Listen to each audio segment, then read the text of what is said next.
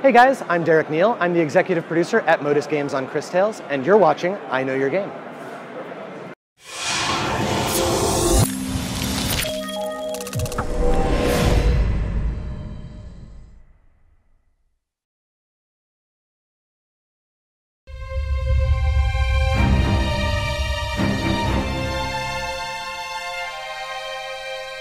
If you saw what was, what is, and what would be.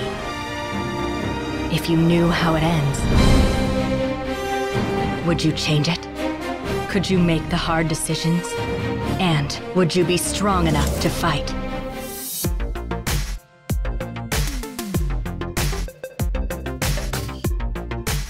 Yeah, absolutely. So Cris Tales is a traditional RPG set in the style of games like Final Fantasy IV, Final Fantasy VI, or Chrono Trigger. You wander around, complete quests, level up, buy equipment, all of those things. But it's also fundamentally a game about manipulating and experiencing time. So you can see past, present, and future on the screen all at the same time. You can see the rich history of the world around you, all of the characters as they evolve through time, and you can influence and change things in the past and in the present to affect the way the outcomes happen in the present and in the future.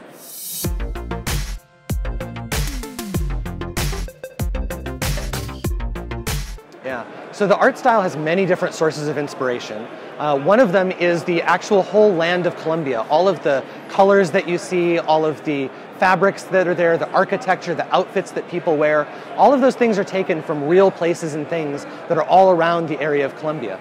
And I think a lot of people may not be familiar with this, but if you look up something, the beautiful wild areas of Colombia, things like the Caño Cristales, this river of many colors with all of these algal blooms and these bright, vivid purples and greens and blues, you look at that and you'll say, oh, now I understand why this game looks the way it does.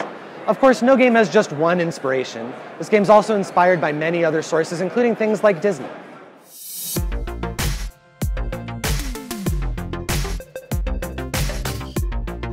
There's been a lot of challenges with trying to make a game that utilizes time in the way that we do.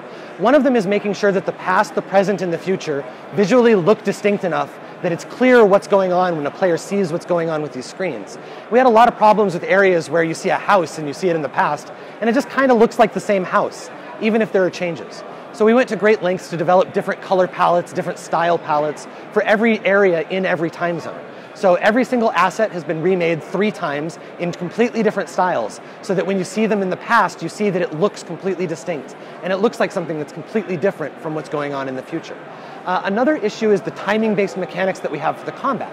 In the combat, you have the ability to enhance your skills or dynamically defend enemies' attacks in ways that are also skill-based. So you can press the button with different timings in order to get bigger effects or protect yourself better from enemy attacks.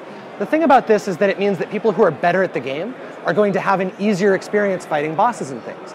So we had to work really hard to try and make sure that the game was balanced so that people whose timing wasn't as good and weren't as good at the skill-based systems would have other ways to be able to get through that content. And so that's been a constant challenge for us. But we've done things like leverage RPG mechanics, skills that characters have between them, the ability to level up and choose different paths, exploit weaknesses that enemies have, that savvy players can use to make up for differences in skills.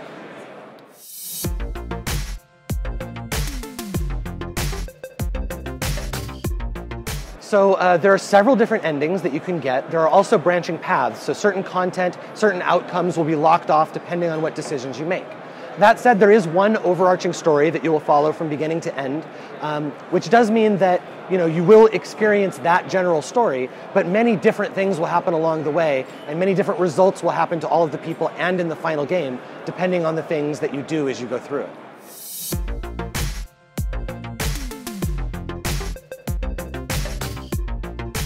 Oh man, I would say the thing that I'm most proud of is managing to integrate time mechanics as deeply as they are into both the story and the combat. A lot of games talk about utilizing time, but what they mostly mean is that there's time travel that's involved in the story or something like that. In Cris Tales, both the main storytelling and the actual combat is very, very deeply ingrained with the time mechanics. So during combat, you're manipulating time. You're sending enemies to the forward to the future or backwards to the past. You're changing around the turn order and messing with things, rewinding time to heal people. When you're around the town, you're actively solving problems by traveling between different times or sending your friend to travel between different times and solving issues that are happening in order to fix things in other time zones. And so it's really dynamic, it's really deeply integrated, and that's something that was very difficult to get right, but that I'm super proud that we pulled off.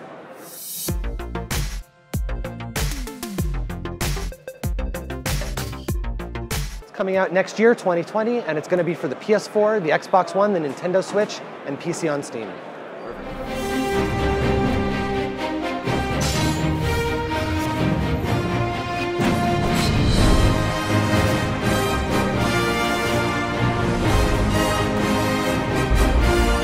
If you learn from the past and act in the present, you can rewrite the future.